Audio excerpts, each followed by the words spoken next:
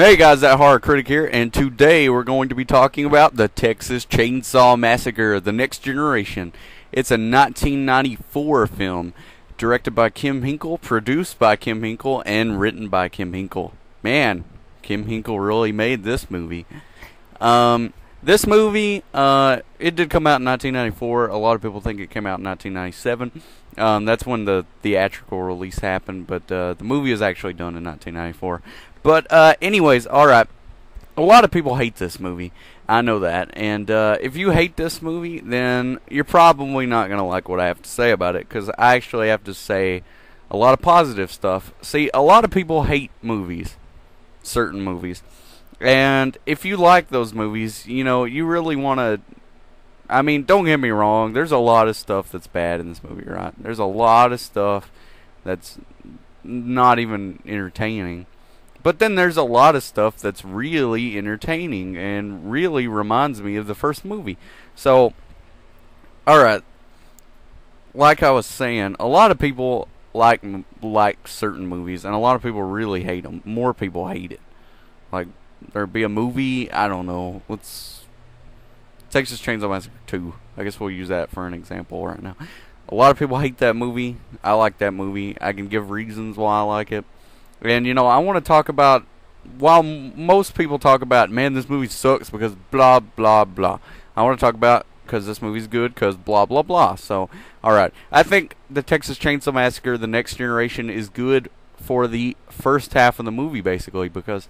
Alright, look, we have a movie with a $600,000 budget, which in 1994 was pretty low, and the camera quality is not very high. So it already, in terms of that, it kind of feels like the original a little bit. And then you have almost the same kind of plot, which is interesting. I mean, it's definitely different, but I mean, it ends up with the teenagers going to that house, and the first two people are the best parts. That guy and that chick. And now Leatherface is terrifying for the first like half of the movie, where he's actually wearing the male-skin mask and the apron. Like, I don't know what it is, but he actually seems just like the original Leatherface.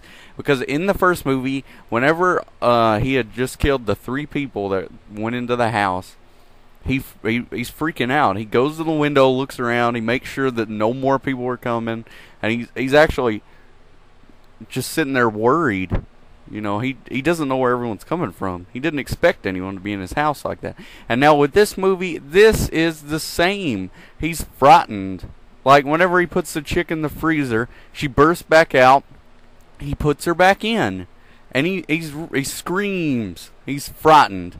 And I think that is an interesting thing. Now, Kim Hinkle, like I said, did most of the work on this movie, and he knew what Leatherface was. I mean, he worked on the first movie. He knew the character. So I think that's why it appeals. I mean, yes, after about, like, any time after the point where he's not in that first outfit he's in is ridiculous. I mean, the only thing holding it up at that point is probably the best actor in the movie, and that'd be Matthew McConaughey. I mean, if you watch the movie, every scene he's in, he puts some kind of charismatic energy into it. And it's really, really entertaining because, you know, at this point, Matthew McConaughey was new. And, you know, he was a brand new actor and no one knew what his potential was. But he really shows it in this movie. I mean, he's got some kind of insane energy. He's always really, really active during the whole movie, and it really he's a really good family member in this movie for Leatherface's family. So he's probably my favorite part of the movie.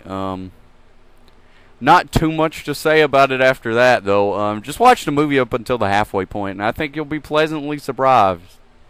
Okay, now honestly, this might be my favorite sequel to the Texas Chainsaw Massacre. I know you might be like, what? Why is this your favorite sequel, Josh?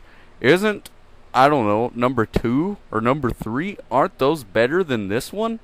Well, yes and no. See, I really enjoy watching this movie. That's pretty much what it is. I mean, I enjoy watching the other two, but this one's just like, you know, pop this sucker in once a month, man. I'm enjoying this movie. But, that is my review of this movie. I would give this movie 3.5 out of 5. Now I know that seems a little insane, but just bear with me, guys. But thank you for watching. The Texas Chainsaw Massacre remake review should be up soon. So see you then, guys.